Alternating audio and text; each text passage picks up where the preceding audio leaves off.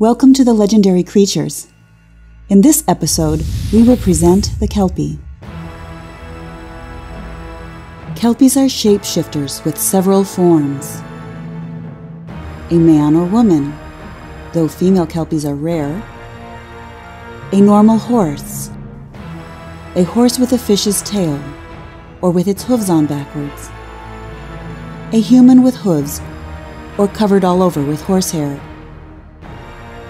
In some folklore, the Kelpie will even take the form of a great bird. The Kelpie's half-horse, half-fish form is similar to the appearance of the hippocamp or hippocampus, known from Phoenician, Greek, Roman, and many other mythologies. While in horse form, its hide is supposedly black, though in some stories it is white, and it can be identified by its constantly dripping mane and water weeds in its hair.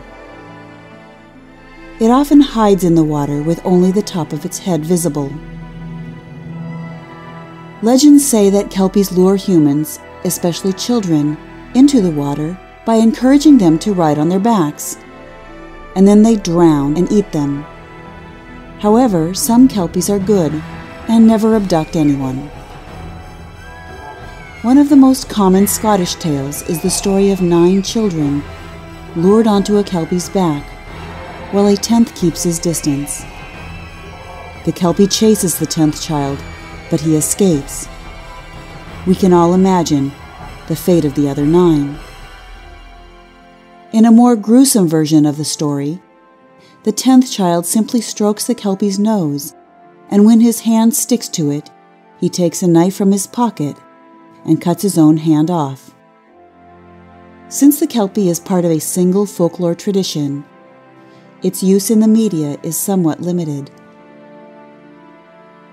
So, children, beware. Don't look the horse in the mouth, especially if it tries to feast on you. Stay tuned for another episode of Legendary Creatures, because next time we will present the Phoenix.